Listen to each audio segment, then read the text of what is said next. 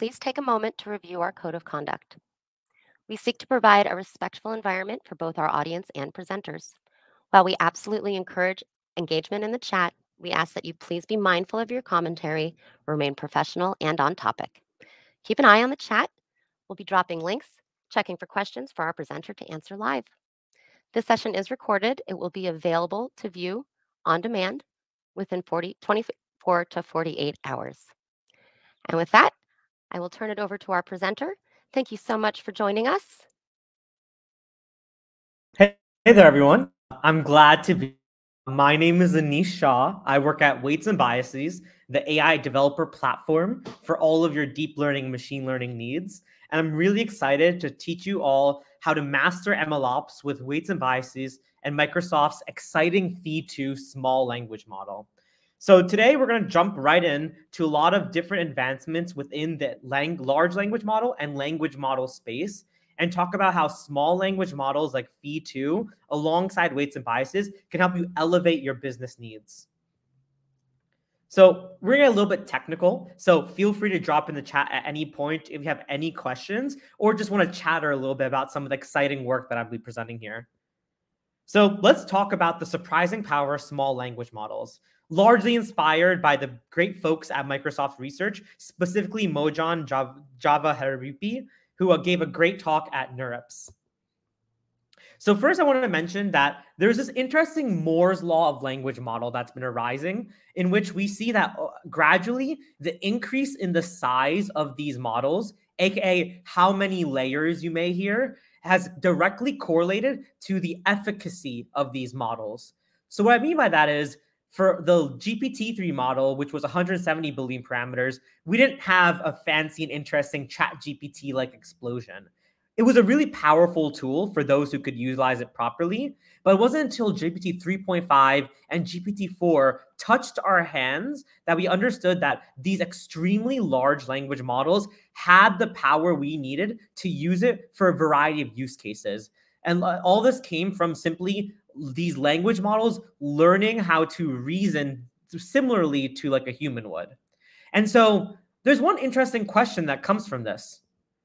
Can we take the power of these language models, which are able to write code, play tic-tac-toe, write a proof about the infinite primes, or even draw images? Can we take all that information and condense it down into a form that is usable in its smallest factor? AKA, what is the smallest language model that we can create that still has the behavior of these large language models? How can we get large language model intelligence without the bloat of the size? And the reason this is important is because the bloat of the size of these large language models also causes an inability for average consumers to create these models or use these models themselves. Unfortunately, in this GPU, this lack of GPU world we have right now, it's kind of difficult for an average Joe Schmo like me to grab an A100 to just sit there and answer questions for me. But what I can do is load a smaller model and use it for similar use cases too. So that's what Phi initially aimed to do. Phi-1 wanted to answer the question of, can we take a specialized small language model, aka a model that's specifically curated for one task, and have it be as good as the bigger players, like the large language models, like the GPTs and Claudes of the world? And Phi-1 did prove that. Phi-1 proved that by curating a very specific cookbook of good data and interesting model architecture, you can create a specialized small language model that's really good for Python coding, that's as effective, if not more effective, than models that were trained on 100 times more data and 10 times larger. But then we want to ask the question, can we generalize this intelligence? Can we take Phi's capability that you only use 100th of the data at a 10th of the size and adapt that outside of coding and into the world of generalized reasoning? And that's what Phi 1.5 helped prove. It proved that we were able to maintain this efficacy in coding while still being more useful within tasks such as human reason or common sense reasoning for models up to 50 times larger.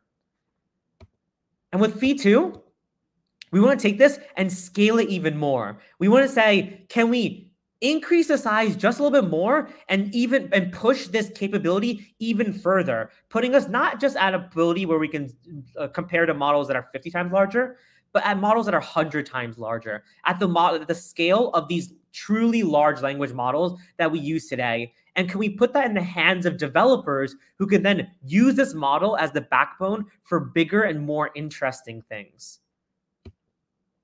So let's just take a look right now. If we see over here, we can see that there's arrow markers here.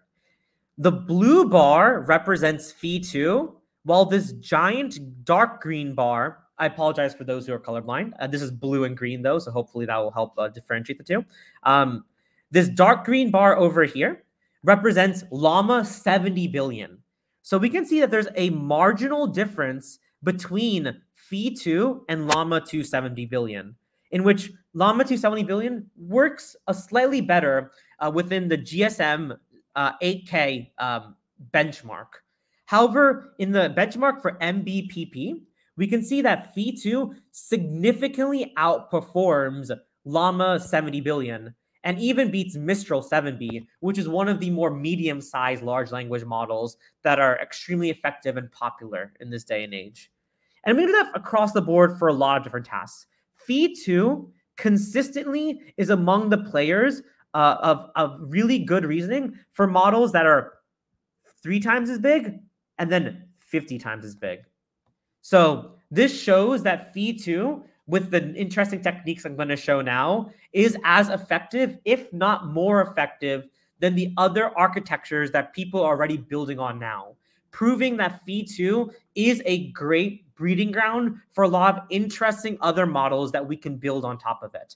And for me, building on top of these models is a very significant thing that the open source community is really taking advantage of, and hopefully all of you will take advantage of soon.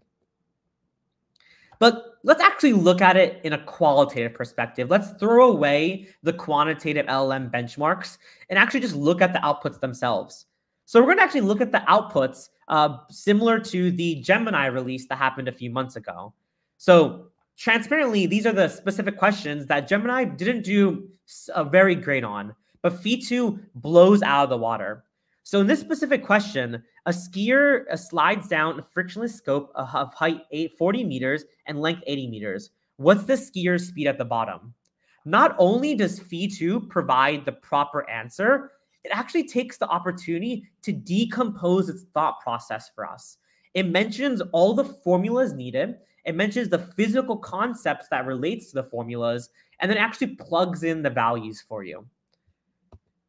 And let's look at another question. So in this one, we actually provide the full equation alongside the plugged in numbers from a student for this specific physics question. And Phi-2 actually looks at the formula itself, understands the intention of what this formula was, so the formula for potential energy, and mentions where the incorrect placement of the variables are for this formula. So we can see here that for mathematical reasoning, Phi-2 does a really good qualitative job. We can take a look here and see that. So how do we get to this point? How do we create small language models that are extremely effective at reasoning through mathematical concepts, common sense, and even maintain that coding capability I mentioned earlier with the earlier Phi-1 and Phi-1.5 models? So the first important thing, which is a bit obvious for anyone who works in the data realm, is you have high quality training data. So for a majority of these large language models that you hear about, there's this specific task or data set called the stack.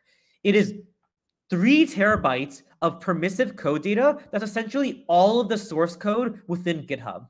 What we do then is we filter down and we pull all the Python files and we throw in a large language model. We sit back in our chair for about a month or so, letting our GPUs burn the money that we don't have. And then we get this large language model that's effective at answering these specific Pythonic questions. But the problem is, if we look at this data set actually, for the programmer types in the audience, we can see that most of this is just setting variables. What we're doing is we're setting configurations for a specific class here. This isn't useful information for defining the logic of a Python program. It's simply setting variables, or it's setting internal attributes. So what we need to do is we actually should be curating a small data set focused on textbook quality data, textbook quality educational content. So we don't want information that is not useful in actually educating oneself. What we want to do is we want to learn a task better with a smaller model by using data that can actually help us learn. So what we can do for that is actually filter down all of the data that we have and label it into things such as high educational and low educational. What's really good at labeling this type of information? GPT-4. Unfortunately, because of the size of data that's available, so 26 billion tokens of Python code is available within the stack, it's not very feasible for many organizations, especially research ones, to take the brunt of that $1 million cost that would accrue by using GPT-4 to do this classification for us. But we can do is use traditional machine learning techniques. We can use GPT-4 to label a small fraction that stays within budget, which is a very important constraint for all of us. And then take that label data as high educational and low educational and just train our own model for it. So we can train a very interpretable random forest classifier to then take the label data from GPT-4 and have this model that's very effective at doing the remaining token, to look at the remaining Python files and label it as highly educational or low education. And then afterwards, we can also take this information that is considered high educational value and then actually pass it into a cheaper model. So we can say is, hey, we have all this data that we labeled as high educational value. What we can then do is use some of that information alongside a cheaper GPT 3.5 model and simply say, given that this is high educational content, construct more examples that are high educational.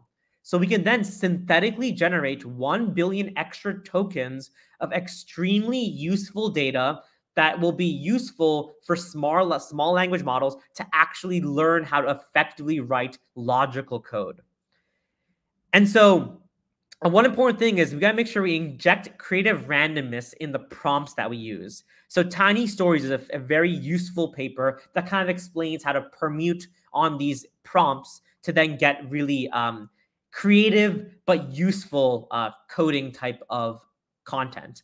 And we can grab all of this information of label data and select data and create textbooks. And then these textbooks are our training data for our small language model. So we can take all of this information and we can do is we can just pass it directly into our training. And so we can see here that even if we use the full stack over here, we get up to, after training for 135, 410, and then around 1090 GPU hours for against the human eval data set, which is a specific curated data set of programming questions and whether or not it would run effectively and have the correct response to certain tests. We see we get these scores of 11, 12, and 17% when we train directly on the baseline stack data set.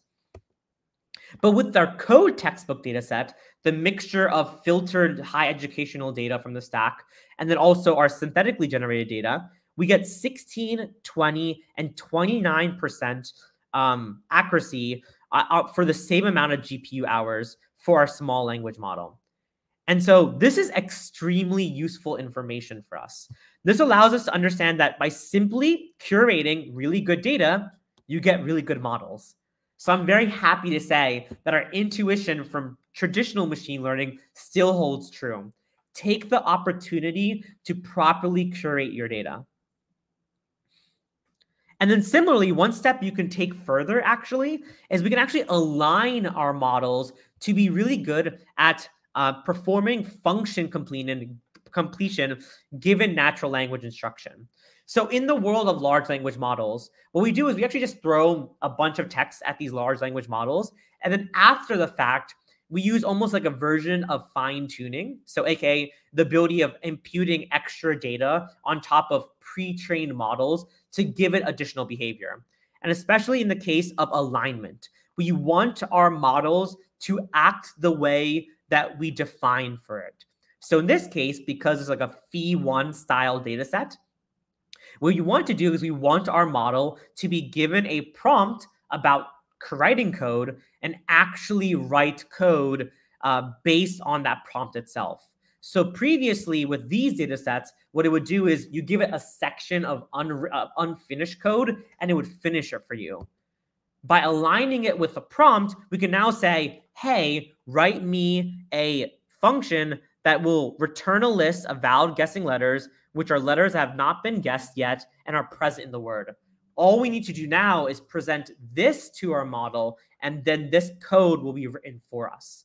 So this is another useful thing about curating high quality data sets, is that by doing it with only 200 million tokens generated with GPT 3.5 and less than 1 million exercises, we're able to properly align our Phi model to not only finish code for us, but to actually create original code given natural language. And so after all of this information, we're able to boost our numbers up from 16, 20, and 29% from the Phi base model, as we call it. And with Phi-1 itself, we're able to pump 29% on human eval up to 51 by simply aligning. And to put this into perspective, if we look at these like specialized models like StarCoder or even Code Llama, we're able to see we have extremely close results for the MBPP datasets for models that are significantly larger. So Phi-1 is 1.3 billion and Code Llama is 34 billion. And we can see here there's only a differential around 0.7%. Similarly, at this 50.6, we can see that we beat essentially every other model on this list except for Wizard Coder and Code Llama. And also GPT-4, but GPT-4 is a beast of its own. But we can see here that all these models are significantly larger. And if we do compare it to models of similar size, so something like this, like a 1.1 billion model, these models do significantly worse. Same with Replit and the CodeGen models over here. And the second piece that's extremely useful in this is outside of just using really high quality data sets, what we can actually do is do really interesting deep learning techniques. And so what we can do is we can use techniques such as use interesting formulas from the Gopher training formulas to round the amount of layers that we need for scaling from Phi-1 small, so the 350 million version, up to the 1.3 billion version. Similarly, what we can also do is we actually take the attention weights directly from the smaller models and initialize it with other random values to match the size of the layers at the attention layers that we want. And lastly, what we can also do is we can also, instead of randomly initialize, is actually tile the data that we're imputing from the smaller model to the bigger model to get the same ability to start to increase the efficacy of our bigger model based on the pre-trained weights of smaller models. That's all simply to say, by doing a mixture of high quality data and interesting techniques where we use pre-existing models alongside of interesting imputation techniques, we're able to take smaller models, use its learned capability, impute it into bigger models, and then use those, continue training on those bigger models to get to a point where you have extremely powerful reasoning capability from the models that we're trying to iteratively increase the size of and iteratively increase the quality of data for. AKA when we go from Phi-1 to Phi-1.5 to Phi-2, we use every step of the previous model to help with the newer model. And this is an extremely effective technique that has really great gains in between each version of the model. So we can simply say a good generalized SLM is achievable with textbook quality data and best practices for scaling up our model training itself. So that's a lot about model training itself and Phi-2. Let's actually talk about the process of improving LLMs and where MLOps can come into the picture. So to give a quick recap, pre-training is the idea of shoving a bunch of data at a model architecture and having all of that underlying reasoning and data and all of the logic from that data set appearing within that model architecture itself.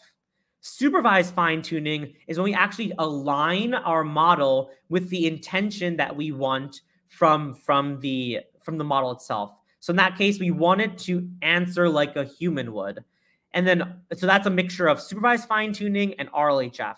So using data that is specifically written in a human form to allow our large language model to not simply finish any statement provided to it, it's able to do things like answer questions.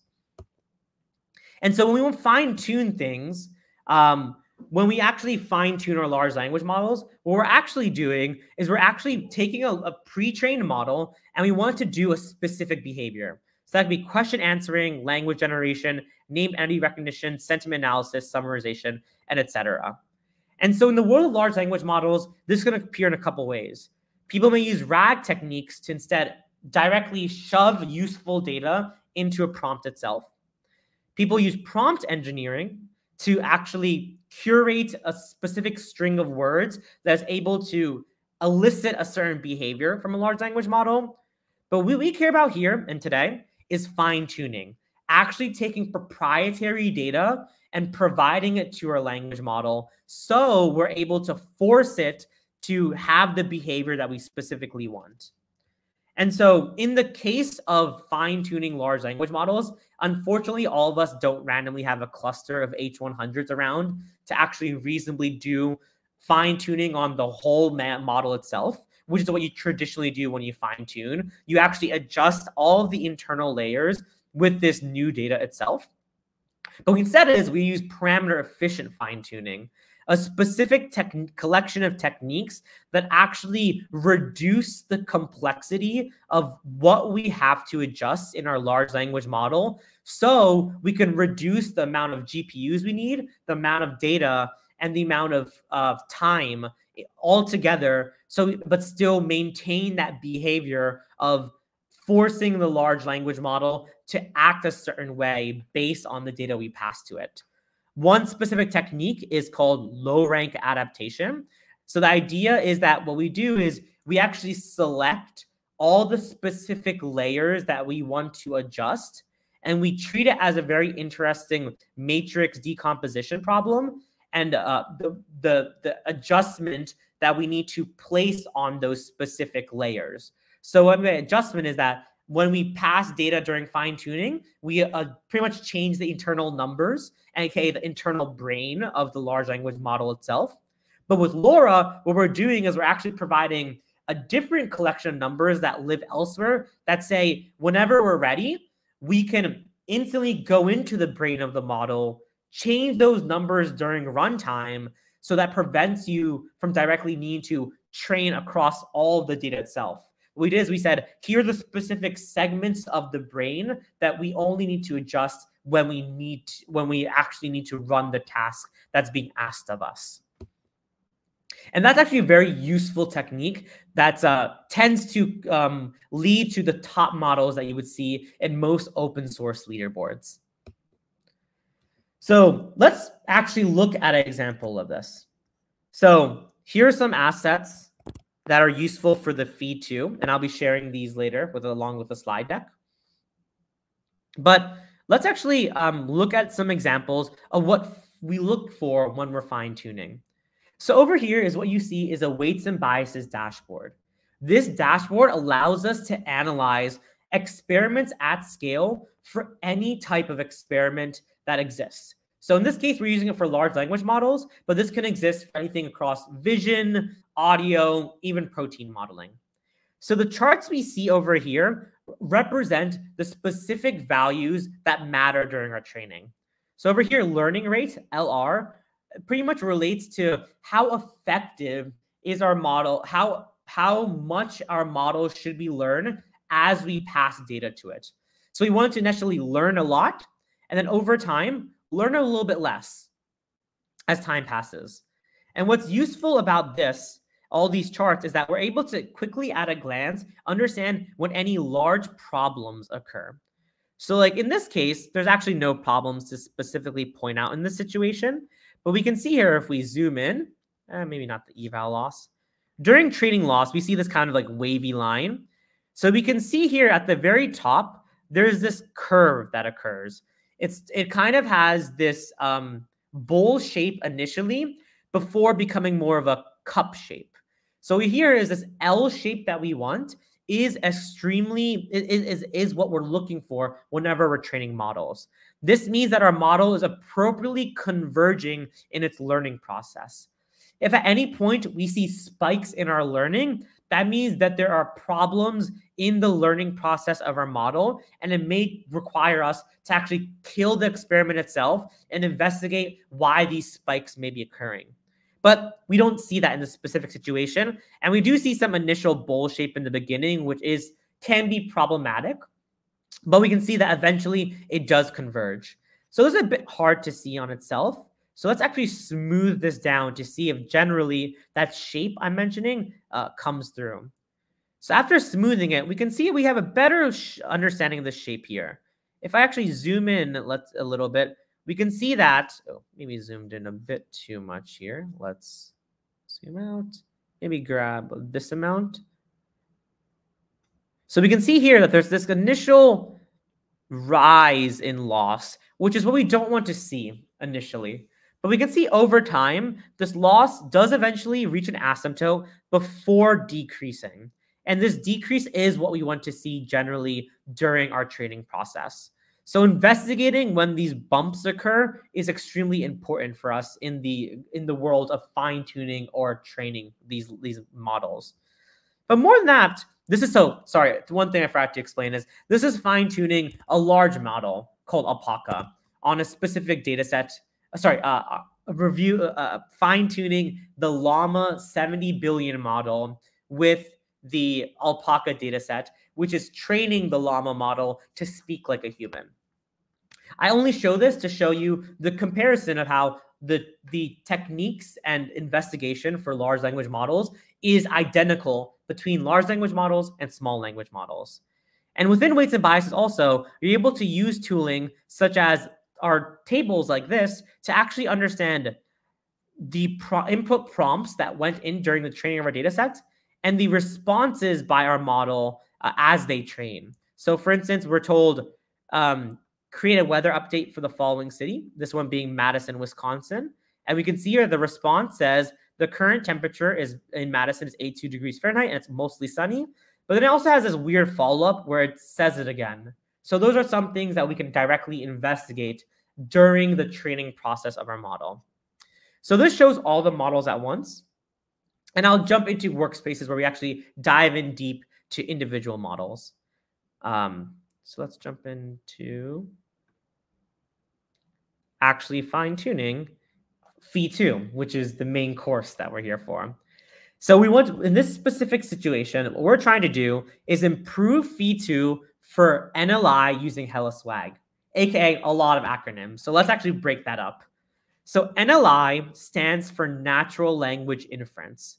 So essentially what we're doing is we use a specific model and a technique called adversarial filtering to create a data set that says, given a scene or a situation, what is the most logical response to this situation? So what I mean by that is that what we want to do is we want to ensure that our model is able to understand the intention of what's going on by the text. So we know that a woman is outside with a bucket and dog, and the dog is running around trying to avoid a bath. So these are all the possible ending situations to this scenario. So in this situation, we know that the dog gets wet. Sorry, she gets the dog wet, then it runs away. That's the specific situation that occurred within this specific data set that we curate. The rest of these don't actually can make sense in this specific scenario, but it does not actually respond to what's happening in this situation. So that is natural language inference. The idea that given a snippet of a situation and a collection of possible endings for that situation, what is the most appropriate ending? So it could also be known as recognizing textual entailment. And so a lot of times this can be this ability of comparing a segment text or situation text alongside each of the possible ending scenarios. It can usually fall into entailment, contradiction, or neutral.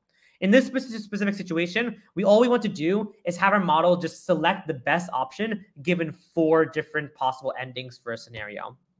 So what we want to do essentially is use Phi-2 alongside this data set where we're given context and a specific situation modifier, so in this case, sugar, and we want to actually have it signify the realistic ending. And what we do is we actually use the hella swag data set for this. So I hate saying that name outside. It's a very strange data set name, but it actually stands for oh, sorry, I'm going to take a section to actually pull up my notes so we can all read it here. It actually stands for, oh, I can't pull up my notes here. Where is it? Harder endings, longer context, and low shot activities for situations with adversarial generations. I'll be sharing this deck later and you can have access to what this specifically means. But in essence, what it essentially means is exactly what I said out loud. It is, here's a scenario with specifically hard endings. Which one is the most appropriate scenario ending for these specifically hard scenarios? So over here, we can see how we have Elmo models and BERT models that we're actually using this swag data set as a diagnostic. And so what's really useful for us is we want to use Phi-2, a causal model, on a classification data set.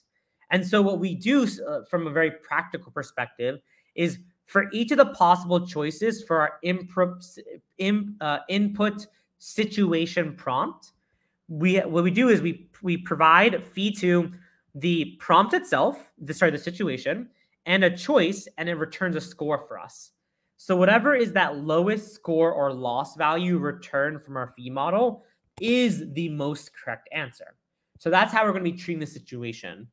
Phi-2 is going to be given each of the specific situation with the imputed ending, and then the one with the lowest score is the best response. So let's actually look at, let's actually understand what that process looks like for us and look at some code itself. So what we do is, from a weights and biases perspective, what we do is we set up weights and biases by a very minimal amount of code. WANDB init simply says, hey, connect to our dashboard. So at any point you can log text, numbers, models, tables, data sets, etc. By simply saying WANDB log or WANDB log artifact. Then in real time, we're able to analyze all this information and pinpoint any issues in our training. So similarly, and I alluded to in that dashboard before, we can see weird spikes in our data sets, or we can see weird generations that come from our large language model that don't really make sense in context of what we're fine tuning for. And then afterwards, we're going to show this interesting piece of collaboration. So in the traditional world of machine learning, for those who are extremely pain tolerant, what you might do is just print these values traditionally in standard out. You might put in Excel, or you might use TensorBoard. But the problem is that when you scale out all of these experiments, aka when you run not just one bespoke experiment on a random Jupyter notebook or Colab notebook, what you may want to do is actually run this across a parallelized cluster running 8 to 100 to 200 experiments all at the same time. And so during this situation, you need to make sure that you're able to easily centralize all this information and then also be able to do comparative analysis, like I showed earlier. We're able to easily pinpoint one specific experiment and say, oh, this experiment's the one that's doing the best. Let's drill in deeper and maybe see why. And slice and dice across configurations to get to that point where we can do that pinpointing and selection. So again, that's in a few lines of code. And this one things I find extremely useful is making sure that if you build this type of capability, you're doing it in minimal code. You're monitoring things like CPU and GPU usage, and you want to actually quickly find and reproduce from any point of your training, because hardware failure is a very real thing, and these model usages can be, this model training can quickly get expensive. And for those of you who don't want to use our core primitives, we have really great integrations with tools like PyTorch Lightning or Hugging Face, where today we'll actually be looking at Hugging Face directly. And so I'll pass the slide deck later, but there's a lot of tools that exist to really make a lot of this process extremely easily. And we'll walk through that in a more practical perspective. And if at any point you want to dive deeper, we have a lot of free courses to allow you to do this. So let's actually just look at some experiments now. So I'm going to go and jump into some code. This is fine. Automatic saving failed. Let's see. Size looks good. Let me know if the size is too small. I can zoom in even further. So at the very top, what we're doing is we're importing some really useful packages. So bits and bytes is used for quantization, making models smaller so it can fit properly in our GPU. Then what we can do is we have PEFT, which is our parameter efficient fine tuning library, which plugs directly into Hugging Face, or well, sorry, transformers by Hugging Face. And yeah, I would say those are the most important imports. All this other stuff is just useful for like efficiency sake and loading in data sets and whatnot. And also the most important one, weights and biases. So over here, after logging into weights and biases itself and ensuring we're running on GPU, we import some important aspects for fine tuning. We import the capability to fine tune our model, and we also import the configurations needed to actually go ahead and do our parameter efficient fine tuning, specifically within the case of quantizing our specific LoRa configuration in this case, that low rank adaptation. So we have our A100 loaded up here, where we can see that's actually currently running. And so what we can see here is what we're doing is we're actually loading our model into 4-bit, and we're actually converting all the 16 bits into the 4-bit. Then what we're actually doing is we're loading our model here, where our model is the Microsoft Phi-2 model. That lives on the Hugging Face Hub, very generously uploaded by the Microsoft research team. So after preparing our model for that 4-bit training that we defined in our bits and byte configuration, we now have this quantized model available for LoRa fine tuning. Afterwards, what we do is we ensure we just find all the appropriate places to do our LoRa fine tuning on. AKA, what this means is we're actually, what I mentioned with LoRa earlier is we're selecting the specific layers in our large language model that we actually want to adjust. So we're actually pinpointing, hey, these are the models that require those weight updates that we want to actually fine tune on, and do that separately from the model itself. So that's what this helps us do.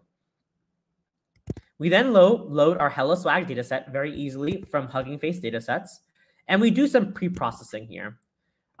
We actually grab this pre-processing directly from the LLM evaluation harness, a very useful tool that is able to easily allow you to run evaluation across a collection of around a collection of tasks that are useful in understanding how effective your model is for a certain variety of use cases. And so in this case, this pre-processing we're doing is in essence similar to the prompt engineering. We're formatting our data sets to be in a form that we're going to be using as the base prompt that signifies to our model, oh, I am on the situation in which we fine-tuned on. So we use like specific signifiers of this text will now be the specific signifiers that we're at the situation where we are answering this NLI problem, where we're actually taking the opportunity to understand, is this specific situation with the ending appropriate, and then passing out that score.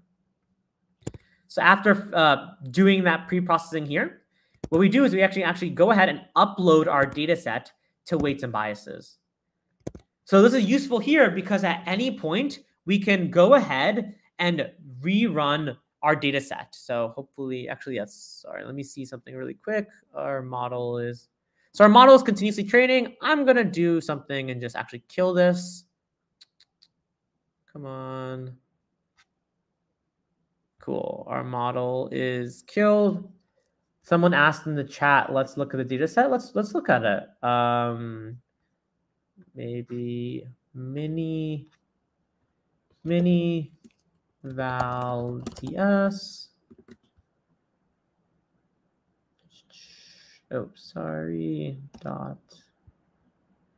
Oh. Data. I think that's how we can just look at the raw data set. So in this situation, what we did is we actually did a conversion already. So what we did is, if we go back to the pre-processing script earlier, what we did is we grabbed the activity label. So we actually took that situation, and for each of the situations, we grabbed all of the endings. So we can see here that the document that we label says, hey, here is the situation in text. Here are the 4 available choices, also in a list of text. Where gold is the label for each of the specific documents themselves. So which one of these out of the 4 choices, which index is the correct answer. And then for each of the and the text here is that true answer in its full form.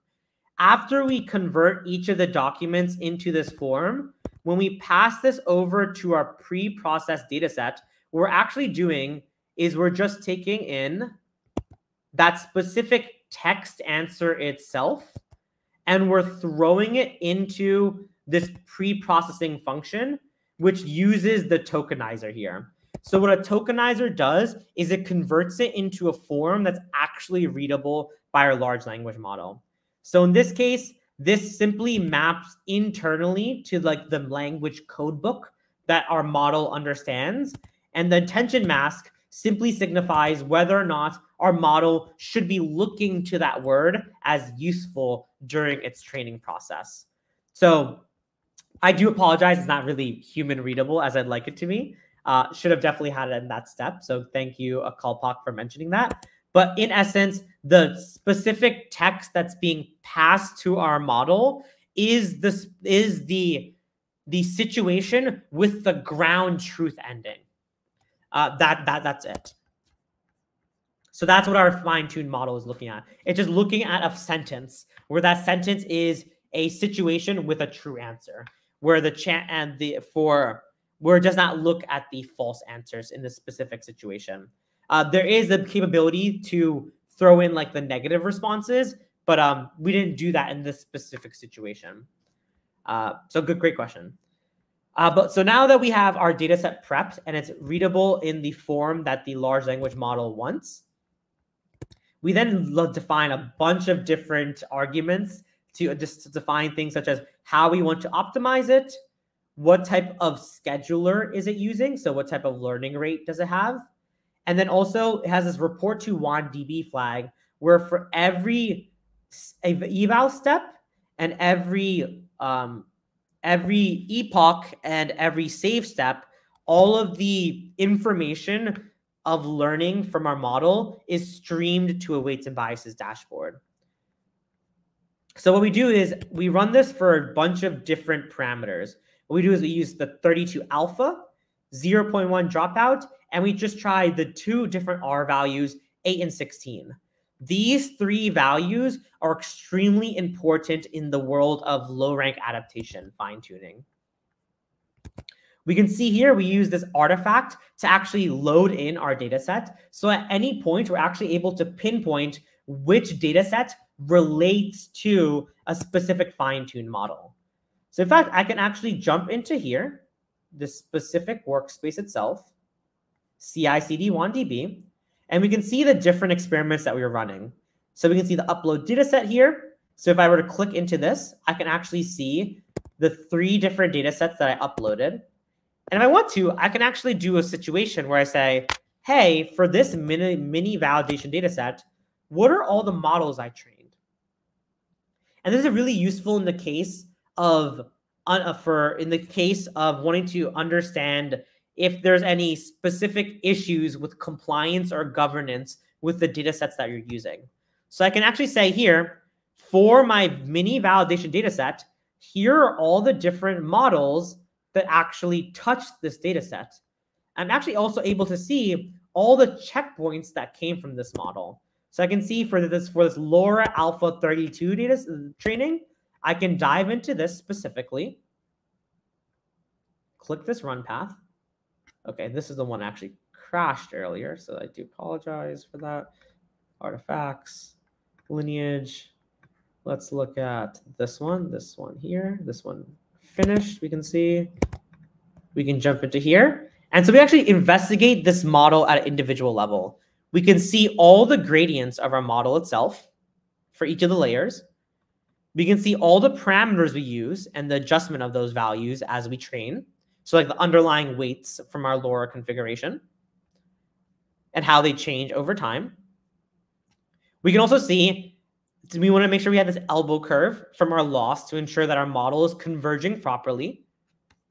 And then for our training, we can also see, similarly, is our loss working properly? And we can actually see here, if I were to smooth this out a little bit, this model's actually having a little bit of a problem.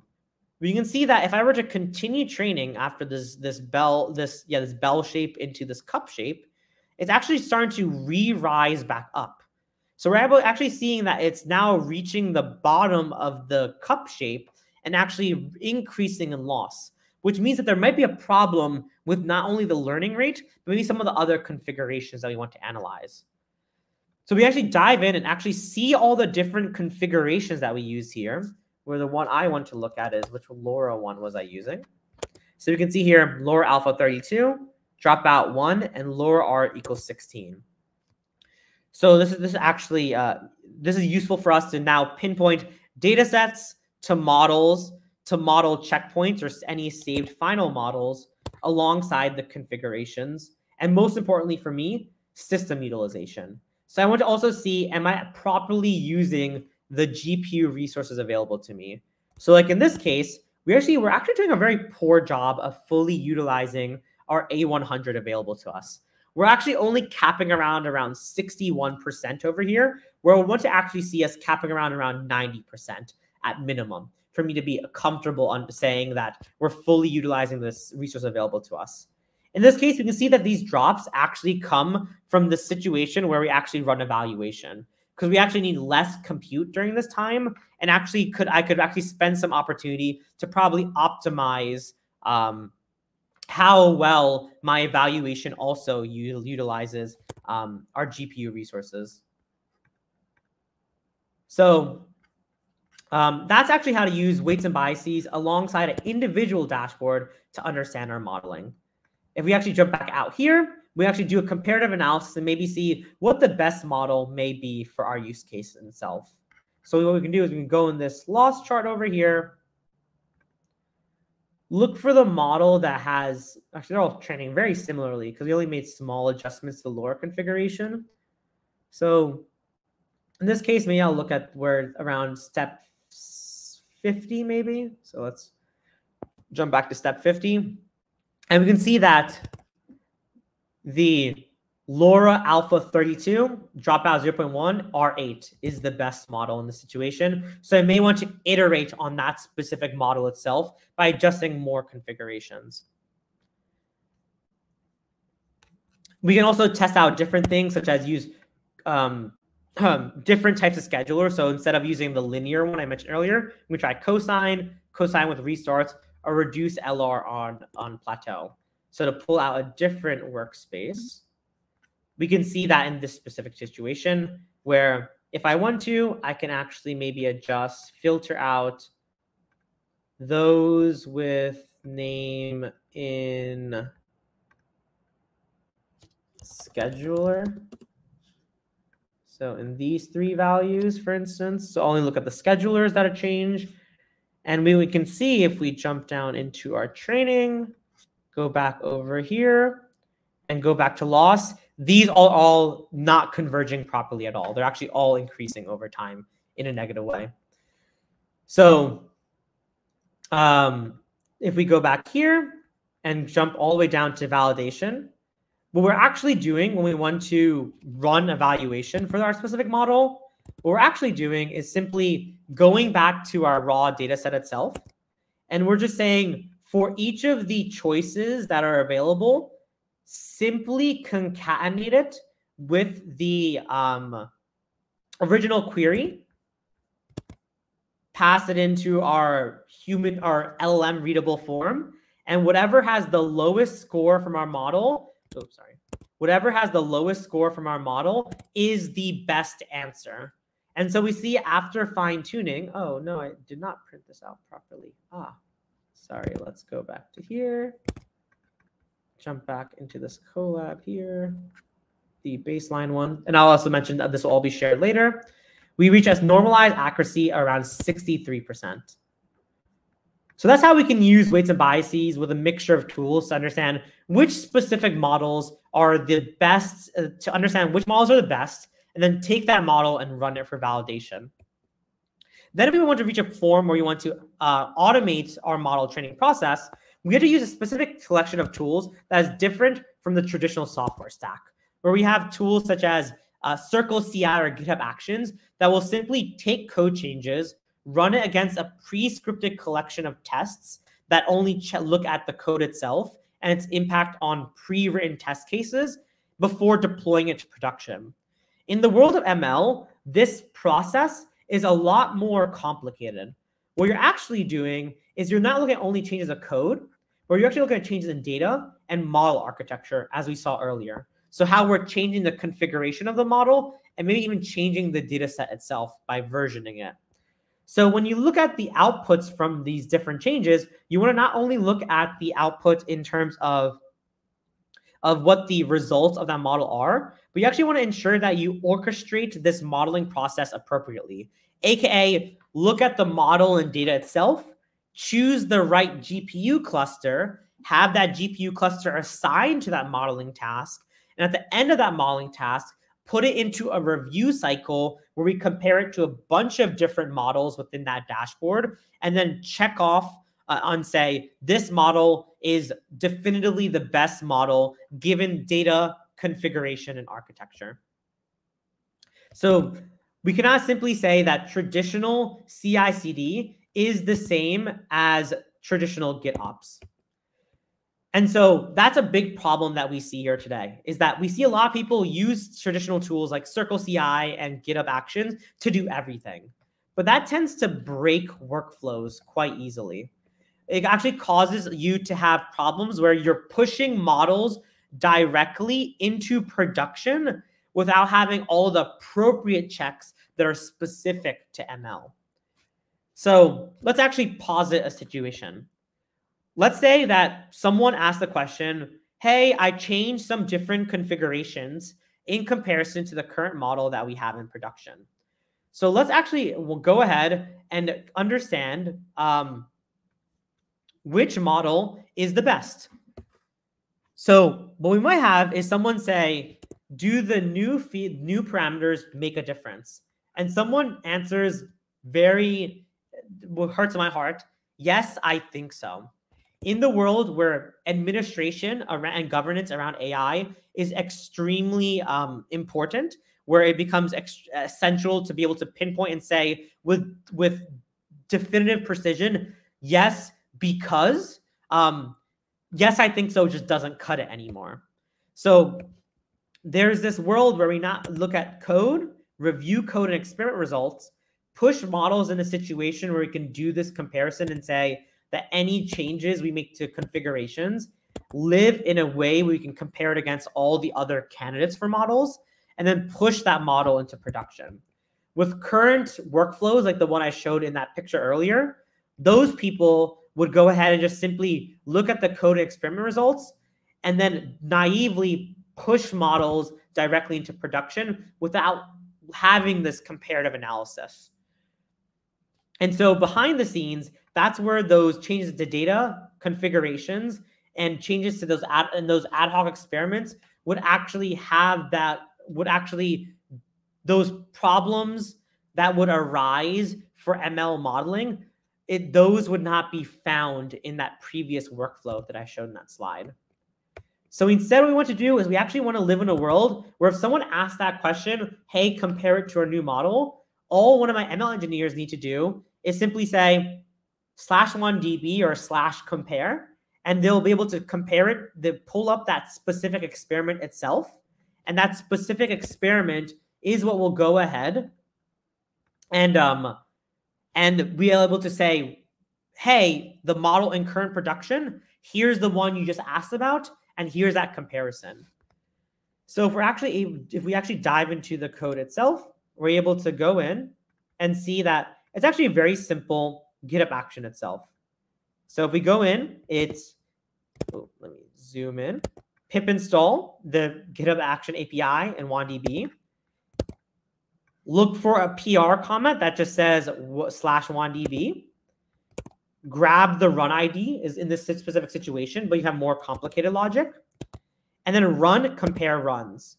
And what compare runs will do is it will actually go ahead and grab that specific project that you want to run comparison on and build what we call a weights and biases report.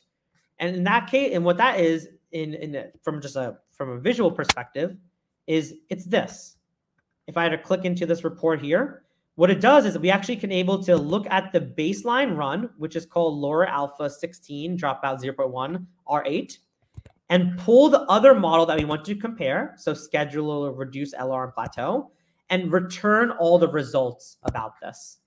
And so this is actually extremely powerful in understanding how well a model compares to another baseline model by using the tools that are familiar to us.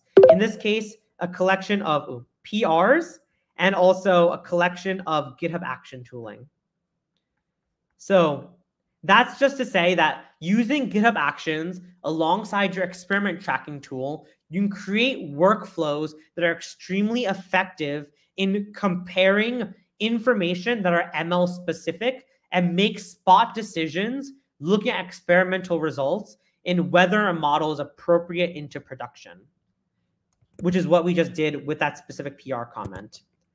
So the GitHub repo will be shared in this specific slide deck that will be shared to you later.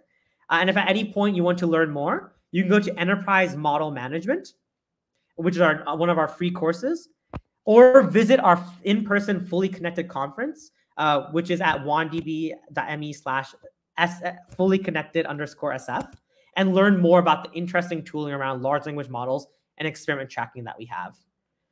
So feel free to stay in touch if you have any other questions and want to DM me privately, or come to our open Discord, or also just learn more at our courses.